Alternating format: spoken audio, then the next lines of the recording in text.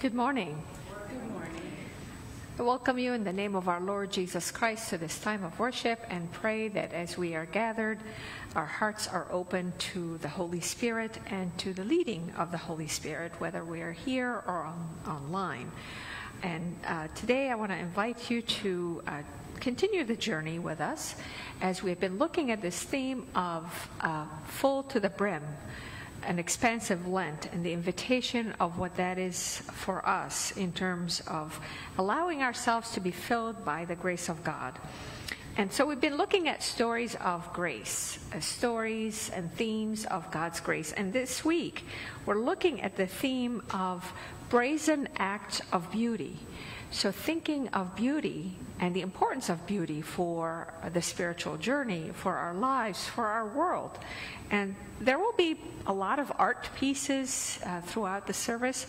I'm so excited about it, but I hope you'll find it as exciting as I do. And I understand if you don't, but we'll let the Holy Spirit decide what that is for us. And so today we'll begin with an art piece from Reverend Larissa Kwang Abazia.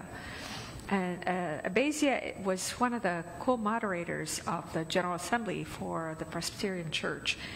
Anyway, she painted this based on the story of the woman Mary who anointed Jesus' feet at right before he goes into Jerusalem in Bethany. So this was part of the story where she pours a lot of nard on his feet and anoints his feet, and then uses her hair to dry it. So anyway, in this story, there's this image of beauty that Abazia created for us. And so she says in the chapter just before this, Lazarus dies and Jesus weeps. But after being laid in the tomb, Lazarus is raised and made well. The act solidifies for the chief priests and Pharisees that Jesus is a dangerous threat. In response, they order for his arrest and plot how they will kill him. So that's kind of the background of that story. And Jesus goes into the wilderness and hides, and then the question is, will he return? And so despite the threats, Jesus goes back and enters into the house of his friends. And they have dinner there, and this is kind of the backdrop of when Mary anointed his feet. And so this is what the artist has to say about this. This image began as a painting on raw canvas. With fluid strokes of paint, I allowed the colors to run and bleed into each other. As I drew Mary kneeling, I omitted the other details in the scene. Removing Jesus' feet, the other guests, the table full of food. I wanted to focus on Mary's brazen act of pouring out the expensive perfume, a commodity valued at a year's worth of wages. The luxurious liquid is expansive, flowing out toward us as the viewer. So there's that invitation to be included in that anointing. It bleeds into the red, foreshadowing the blood Jesus will soon shed. The vessel she holds is lined with gold, a reference to the ancient Japanese practice of kintsugi, of repairing broken pottery with gold lacquer. I don't know if you've seen that, where there's a brokenness. The Japanese use gold to mend a broken pot, and it brings that kind of level of beauty to it, so in the brokenness. The art of kintsugi embellishes the cracks and transforms shattered vessel into a new object of beauty. In this embodied act of worship, Mary is practicing kintsugi, boldly celebrating the beauty of life even as death approaches. So it's an invitation to allow today the beauty of her act to speak to us today about where we are, what are we longing for, where are our spirits empty and needing to be filled with the power of love. So I invite you to take a deep breath and open your heart to God in worship. Maybe place your hands over your heart as you join me in the call to worship. May we find courage here. Courage to follow our call. Courage to live out our faith. May we find hope here. Hope for a better world. Hope that refuses to let us go. May we find truth here. Truth that lives in sacred community. Truth that lives in ancient stories. May we find all that we seek, and in our seeking, may we know God. Amen. Please stand as you are able and sing with me hymn number 267, All Things Bright and Beautiful.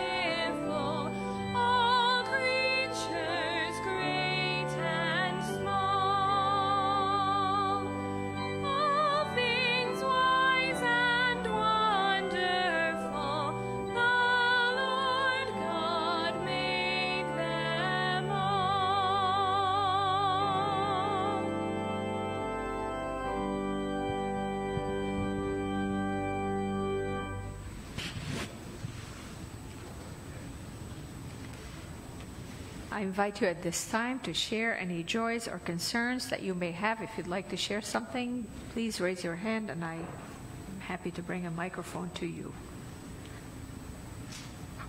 Okay. I would ask for prayers for the family of my nephew, Andy Merkel, who died unexpectedly this week. Prayers for the family of Andy Merkel, and for you, Kay, and all that will be supporting. Okay.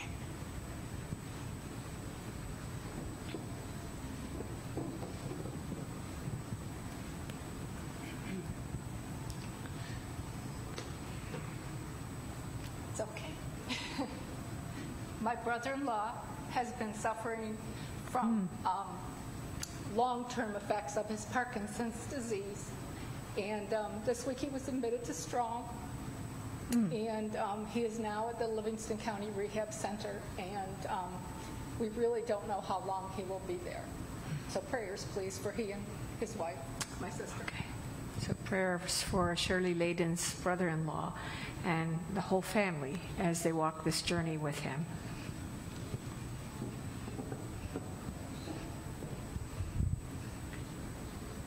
Any other prayers? Okay, Sandy.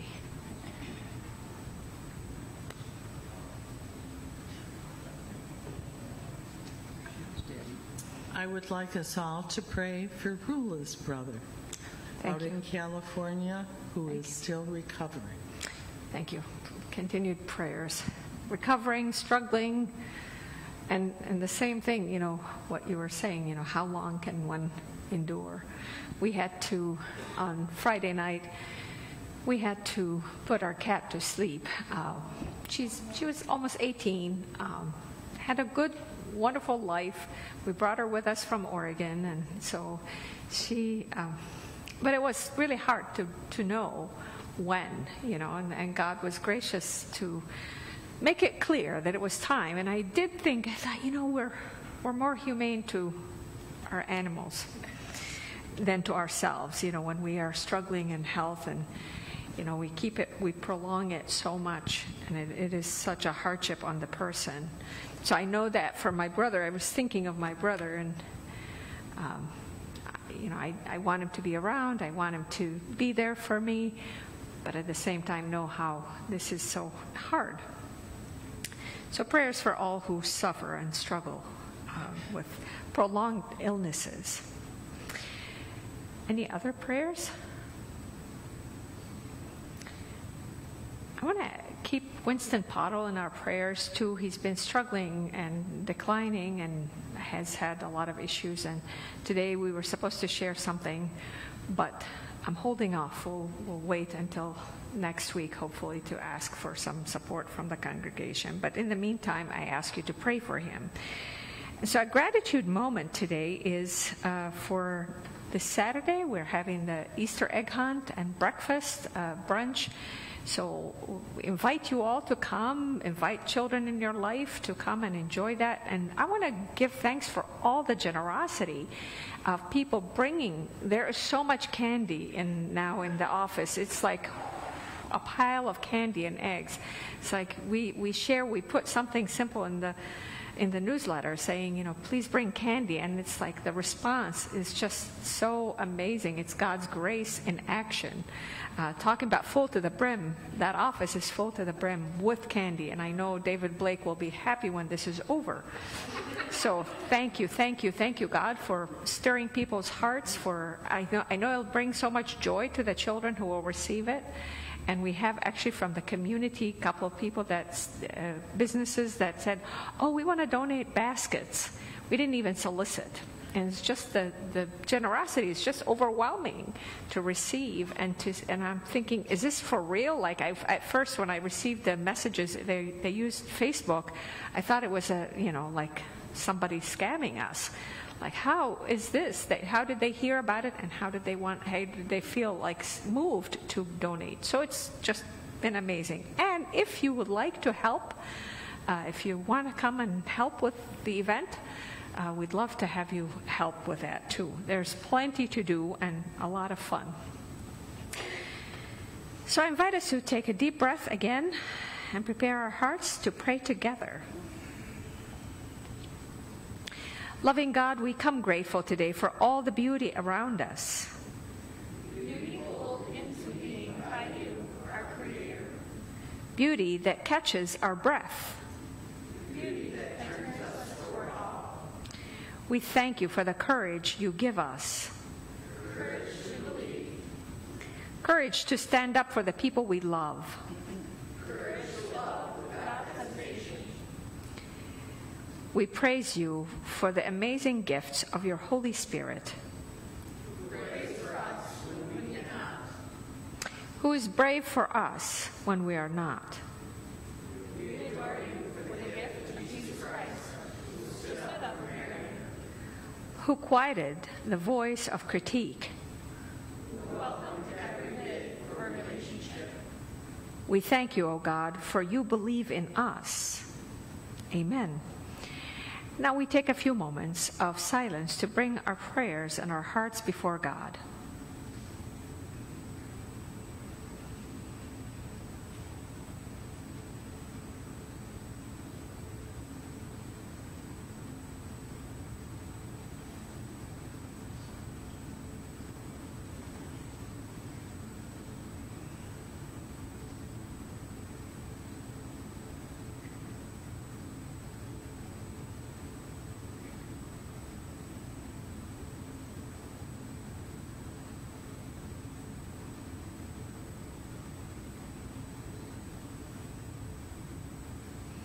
And we continue in prayer using the words our Lord Jesus Christ taught us to pray, saying together, Our Father, who art in heaven, hallowed be thy name.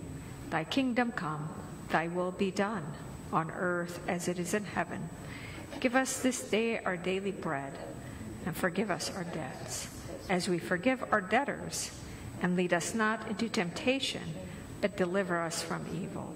For thine is the kingdom, and the power, and the glory forever. Amen.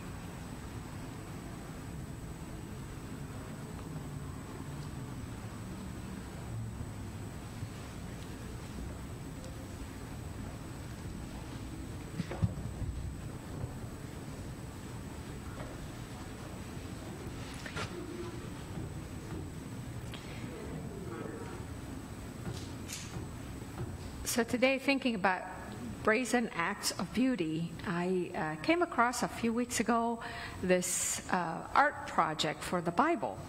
It was a surprise to me that somebody would think this way of presenting the Bible.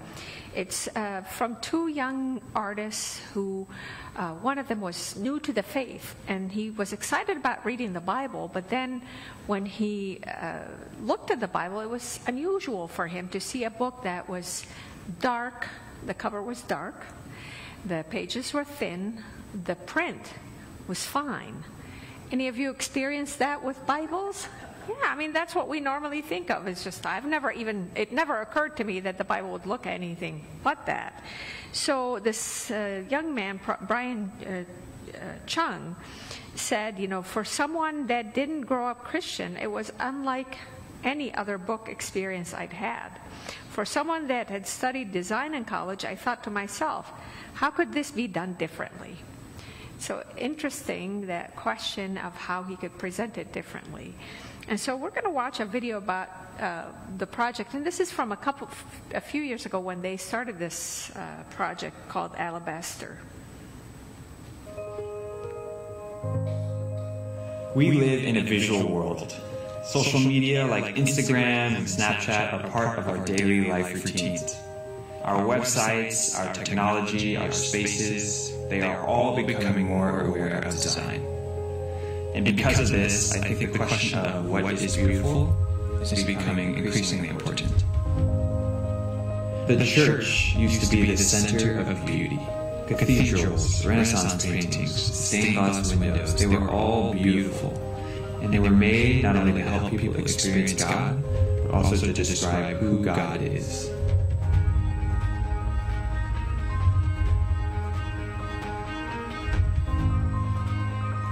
With this project, Alabaster, we are hoping to play a role in exhibiting the beauty of God. Our culture is changing. However, our Bible design has relatively remained the same. Similar to old master Renaissance artists who looked at the scriptures and created these beautiful pieces of art from them, we wanted to do the same, and we asked ourselves, what would that look like today? As a result, we decided to take the four Gospels, Matthew, Mark, Luke, and John, integrate visual imagery within that text, and design the Bible beautifully. My name is Brian Chung. I'm an artist and photographer. I am a campus minister at a art and design college, and I'm one of the creators of Alabaster. My name is also Brian Chung. Yes, we have the same name. I'm a designer. I've done campus ministry at a university in Los Angeles for the past 6 years, and I'm also one of the creators of Alabaster.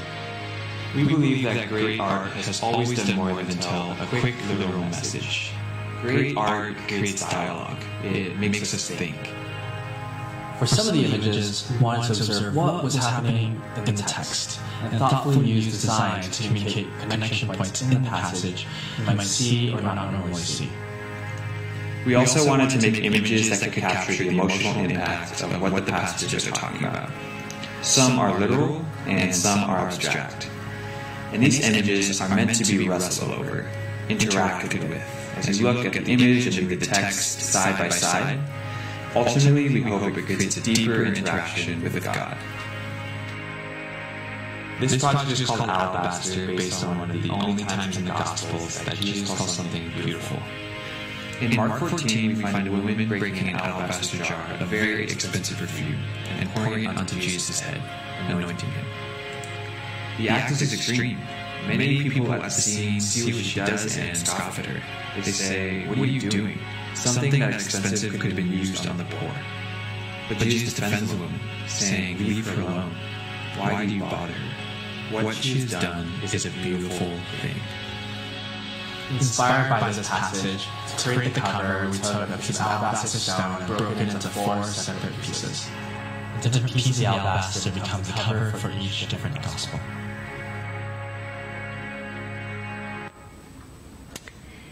interesting creation, and incidentally, I brought some of those creations to share with you. If you'd like, following the service, they're on the communion table over there, if you'd like to take a look at what they've created. It's beautiful. It makes you think. It makes you pay attention and meditate with art to use the stories of Scripture. So beauty is an important part of the story of faith. We don't often think about it, but it is an essential part of the faith. And God is the ultimate creator of beauty. If you looked outside, if you look at nature, if you look at all the universe, you see that. And in this week, I think there are some planetary events that will be happening, and I'm excited. I think they're looking at Wednesday. If you go and look at the sky, you'll see really bright stars and planets on display for us. So it is God's majesty is displayed, and beauty is displayed in so many different ways. And so when we create and behold art, we participate. We are participating in God's very essence and life in and around us. And so we sometimes think it's a waste. Why do you need all of this? And it's interesting that in our Bible story, Mary is accused of wasting because the act was so wasteful. But was it? And think of how the story reminds us of how God's grace, kind of last week we talked about being a prodigal grace, that God was effusive and giving so much. And here it is, another act reminding us of God's grace. So beauty helps us to fill our souls when they feel empty. When life is hard, when we experience a deep loss of someone we love, and it's not anything we expected, and especially when the person is in the prime of their lives, how do you deal with that? Where do you find sustenance for your soul? And when we see people being cruel to each other, in the same way, beauty restores us to that longing of life. And in our story, there was all this upheaval before we get to the part we're reading from John 12 against Jesus. Jesus had to flee. He couldn't be in public because they ordered him to be killed after he raised Lazarus from the dead. To them, that was the ultimate offense, because now he had a real big following. People were like, wow, look what he can do. So they really wanted to follow Jesus, and as a result, the resistance grew stronger. So this woman, Mary, needed to encourage Jesus, needed to support him, because he was re-entering the fray. He was re-entering the resistance and was headed to Jerusalem. But he stopped at the house of his friends. So they lavished him with all kinds of love and acts of beauty to show him that he was so important to them as he was moving toward that act. So let's listen to this story from John 12. 6 days before the Passover, Jesus came to Bethany, the home of Lazarus, whom he had raised from the dead. There they gave a dinner for him. Martha served, and Lazarus was one of those at the table with him. Mary took a pound of costly perfume made of pure nard, anointed Jesus' feet, and wiped them with her hair. The house was filled with the fragrance of the perfume. But Judas Iscariot, one of his disciples, and I love how, in parentheses, this is the author telling us, this is a bad guy. The one who was about to betray him. You've seen that in movies. You get to see the crime first, and then everybody else in the show doesn't know what's going on, but we know. We have the advantage. We know this guy is a bad guy. So he says, why was this perfume not sold for 300 denarii and the money given to the poor? Again, lest we miss it, Judas is a really bad guy. So the author tells us he said this not because he cared about the poor, but because he was a thief. He kept the common purse and used to steal what was put into it. So Jesus had a really dishonest treasurer. And this is the guy. He's looking at this cost and thinking, why would we waste it? I could have used some of the money. I could have skimmed $10,000 or so. So Jesus said, leave her alone. She bought it so that she might keep it for the day of my burial. You always have the poor with you, but you do not always have me. And so Jesus defended her action, and I'm sure the disciples, the other people who were having the dinner, were experiencing this act of lavish love. Because if you've ever had, can you imagine a pound of perfume broken in one room, in one house? How would it smell? Pretty potent. And so, incidentally, today I have some nard, but I mixed it with another oil just to make sure it's not too powerful for you, because I know, and I wonder if I asked permission in the first service and they let me do it. There will be a time of anointing if you would like that after. Are we okay to? It's very faint. You won't overpower the space, and you'll actually have to go like this to really spell it. So, are we okay to do that after? Okay, and you can remain seated, you don't have to. And for those of you who don't want to walk up, I'm happy to bring that to you as well. So thinking of how expensive and rare this perfume was, this was used for burial, and people would have used a lot less, not a whole pound. But thinking of the amount of money, it was about worth $55,000. So you're thinking it was brought from northern India, very rare, very expensive, and she takes the whole thing and pours it on his feet. You think, Judas, of course, is speaking for the rest of us.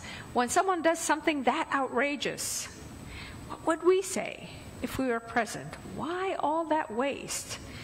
Why all that waste? Jesus was the one saying, Judas was the one speaking about why waste.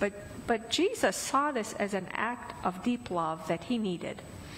And it was a reminder. And I can't help but think that because of those days, people didn't shower a lot and bathe a lot. 6 days later, when he's getting crucified, that smell, when he was feeling that pain, the smell was still with him. Imagine that, how powerful that is. Because we know, if you've gone to the beach and you come back and your towel smells like the beach, how does it feel? It takes you right back to that experience. That sense of smell is so powerful for us. No wonder we use it throughout history. People have used incense and all kinds of smells in worship because it brings people back to that sense.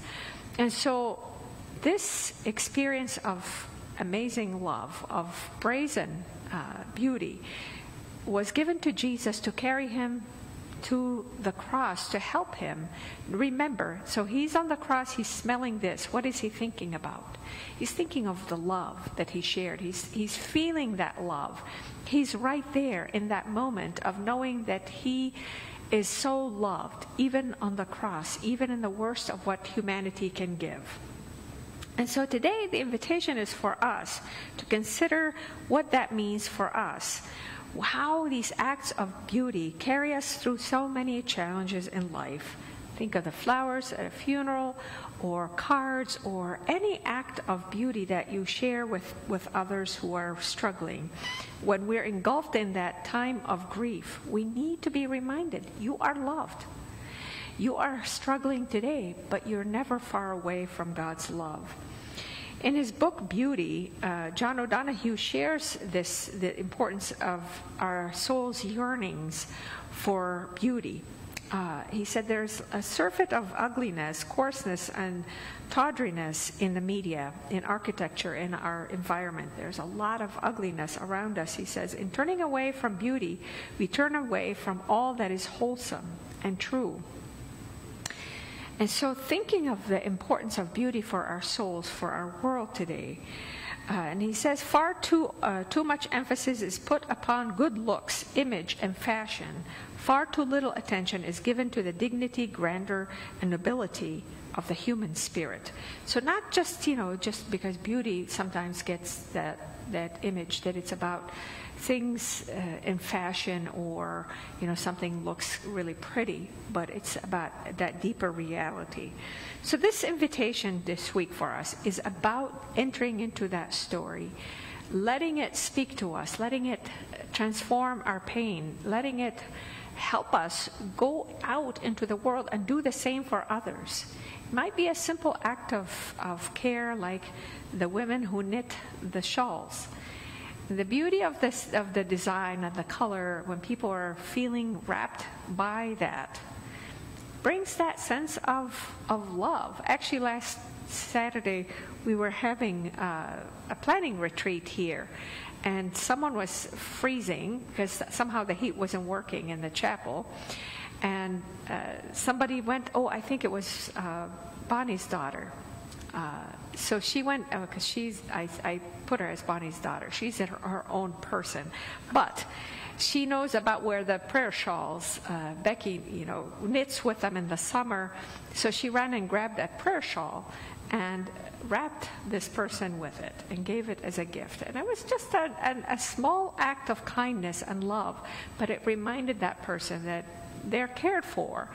I know probably that wasn't your intention for prayer shawls, to keep people warm in church, but it was, in that moment, a very meaningful, simple act of love. So I want to invite us to consider what that is for us.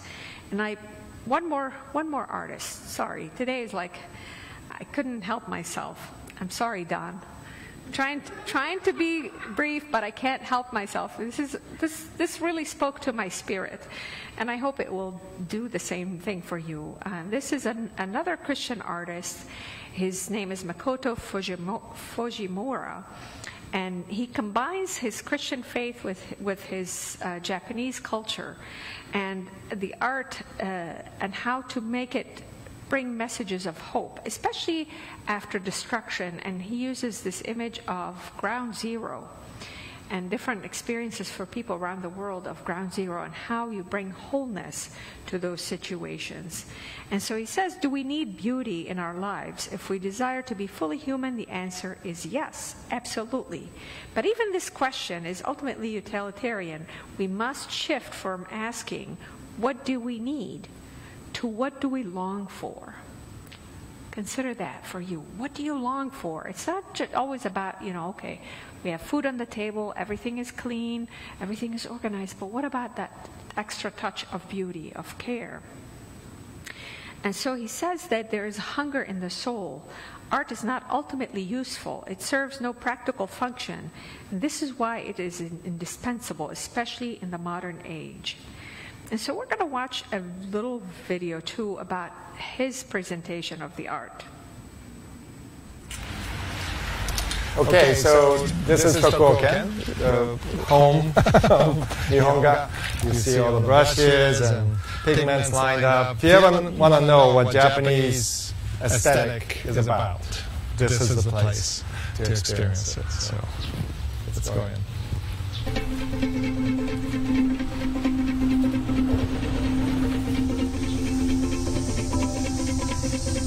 We are standing on the 26 Martyrs Hill.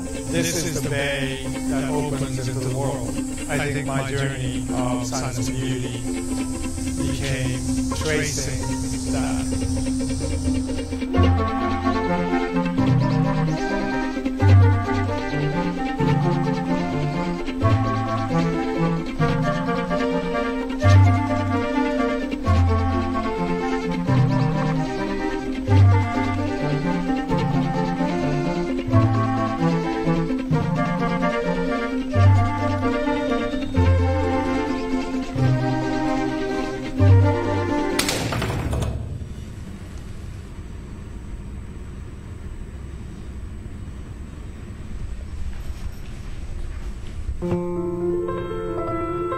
September 11, 2001, I had this crazy thought to journey into true ground zeros of the world.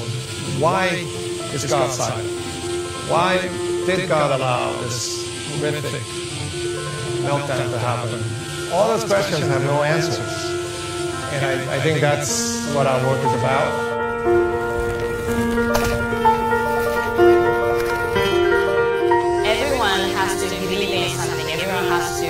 Have a faith.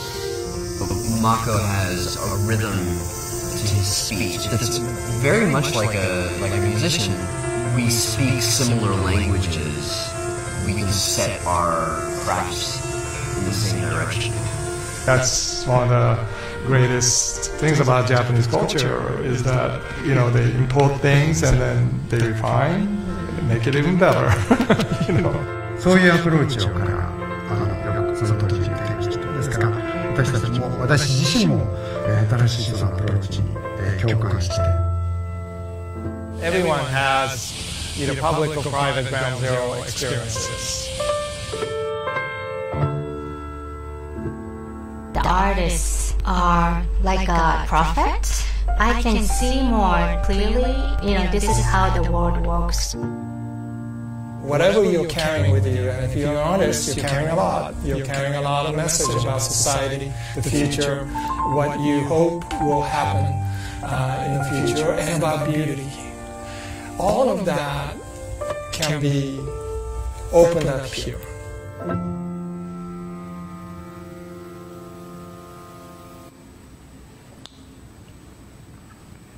And so today, the invitation is for us to take these different messages about beauty and to ask, what is your soul longing for? As you ponder this theme and be filled to the brim with brazen acts of beauty, how does this speak to you where you are? Whether you're having a great week or you've had a tough week, or whether you're feeling very successful and life ahead is just wonderful, or feeling like life is meaningless, or you're experiencing the pain of the world right now all on your shoulders. The same invitation is for each of us to open our hearts to what that means and how it would give us the courage. Beauty grounds us in God's love.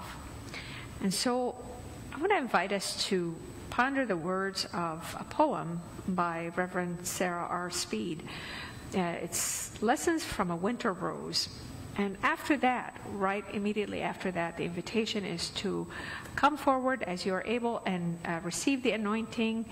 And the anointing could be on your hand, or you could put it also on your wrist if you want it to linger a little longer, whatever your option. And you may remain seated, and I can bring the oil to you, or you can also decline receiving that. So whatever the Spirit does for you. But the invitation is the same, is to really experience.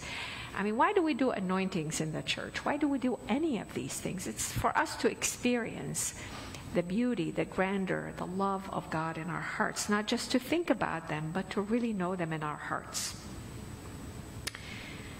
I'm dumbfounded by the sheer persistence of a winter rose that blooms on the coldest of days, when the rest of the world has turned dim and gray, when the rest of the world is sleeping. The audacity to stand so tall, to decorate the world with color, to be the only one brave enough to bloom. I wonder what's that like. Maybe it's similar to pouring perfume on the feet of Jesus, shocking and beautiful at the same time. On winter morning walks, I pass a bed of roses. I dare not pick one. Instead, I say thank you. Thank you for the beauty. Thank you for the reminder. Thank you for the bloom.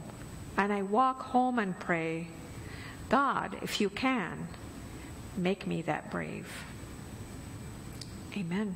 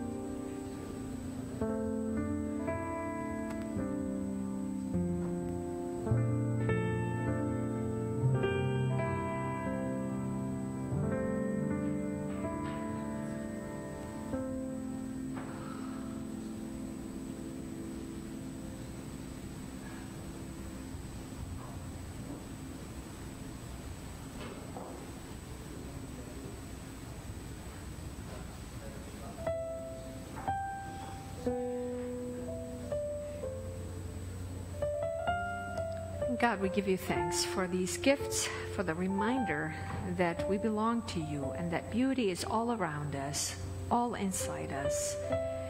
Help us as we see acts of beauty to be reminded of your love for us. Help us also today as we go from this place to share that beauty with others, especially those who are hurting. We pray this in the way of Jesus Christ, the Anointed One. Amen.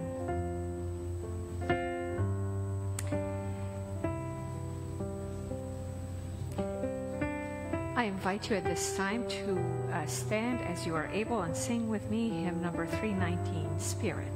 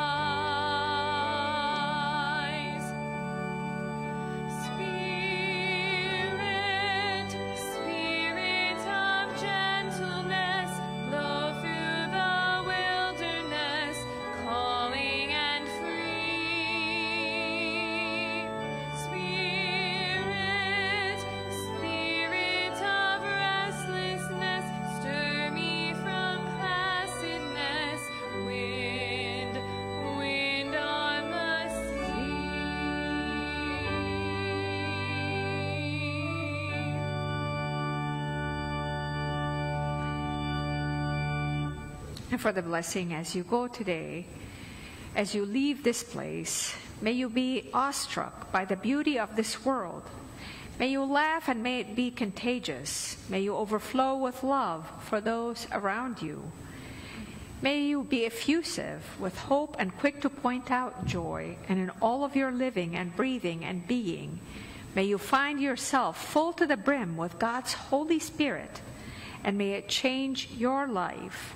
In the name of the lover, the beloved, and love itself, go in peace, full to the brim. Amen. Please turn to your neighbors and share the peace of Christ.